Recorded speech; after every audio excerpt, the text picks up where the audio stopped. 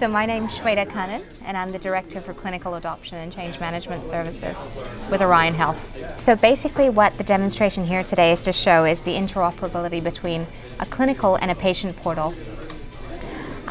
This patient portal is unique in the sense that it provides a view into your longitudinal patient information from the patient perspective. So it's not just information being received from one specific provider. It's from providers across the system that belong to a given health information exchange, right?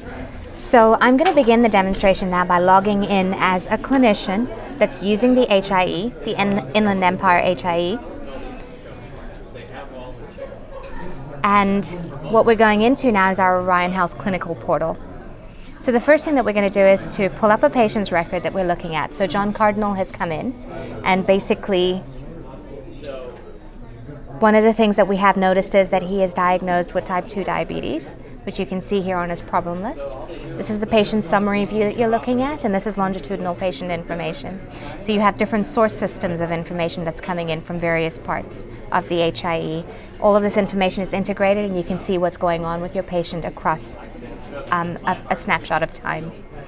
So he comes in and he's been diagnosed with type 2 diabetes, and one of the things that we notice is that lab tests need to be ordered to check his HbA1cs. So those tests are ordered, and now the clinician is basically speaking with the patient about what's going on with their current HbA1cs. So I'll show you a few views here of that. So we're able to pull up a panel off of the clinical portal, and basically this provides us with information for his test results all the way back from 2007, and we're able to trend that over the course of a few years here, with the most recent results on the 10th of July 2012. Once again, you can see the source information is different. So City Hospital has sent some results in, and so has Brooks Healthcare. And we're able to trend this information on a graph as well.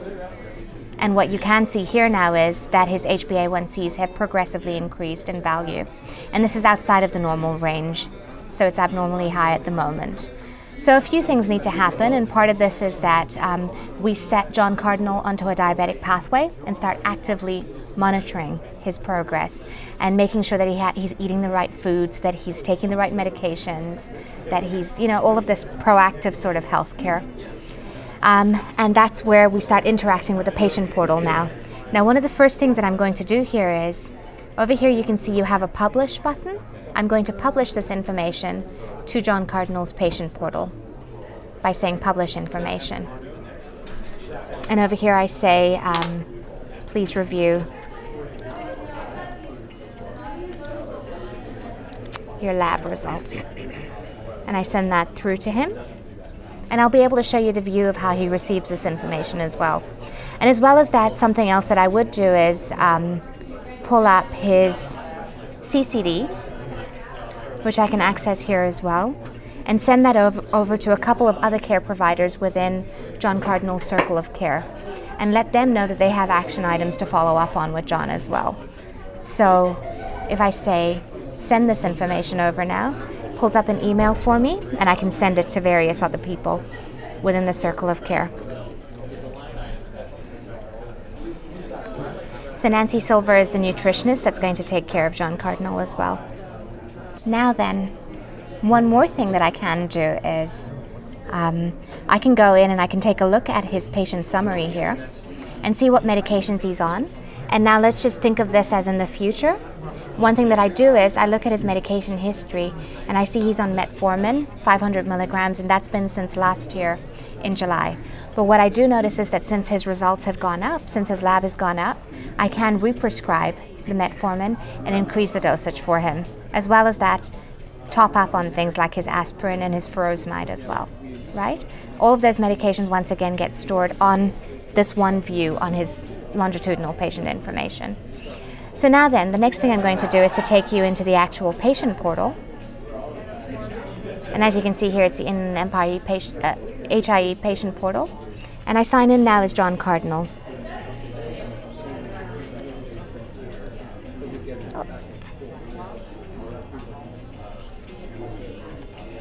So all of this time we've been looking at the patient's information from a clinician perspective. Now we're going to look at it from the patient's perspective. So when I come into here, what I see is a few different things. First and foremost, I can go and look at the task list over here, and this basically lets me know now that I'm enrolled on that diabetic pathway, I have certain tasks that need to be filled by me as I go forward, which I can be in control of as well. So I'm not proactively waiting for somebody to let me know. I can go out and I can say, you know what, I need that diabetic nose assessment and get that set up for myself. I'm more in charge of my well-being, right? I know that I need a lab test in the future and a follow-up assessment. What I can see here on my appointment list is that follow-up assessment has already been set up for me. As well as that, then, if I go into my charts, I see the new information that was published for me today on the 19th of July, 12:46, which is when I just published it. I can pull that up and I can take a look-see. The most recent HbA1c has been posted to me, so I know what my most recent lab results are. As well as that, I can go into my health library and I know now that Dr. Silver, I go into shared files, I know that Dr. Silver has posted for me some information for my diabetes management. So I can go in and I can look at that menu. So I know how to eat a little bit more healthily going forward, right? Sorry, I think I scrolled too fast. There we go. Other things as well, if I wanted to send a message over to my provider, I can send a message. So for example, I want to contact Joe Martin and say, I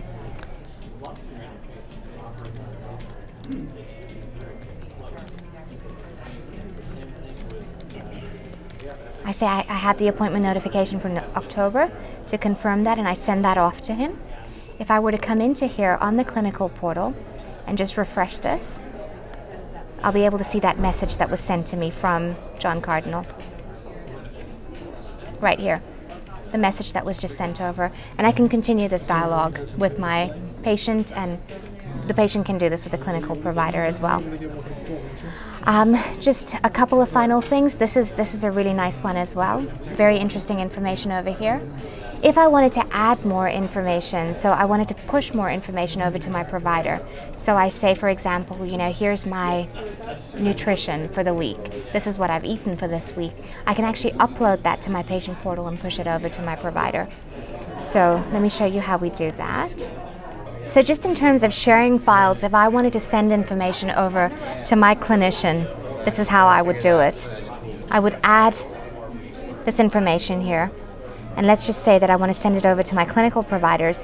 I can actually choose a file off of my own desktop. So here, for example, I want to send over my nutrition for the week.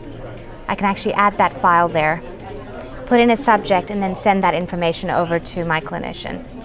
So this way I can exchange information. I don't only receive information, I can send it over to my clinicians as well. And I can hit share here and it goes through. I think that's about as much as I can show you today.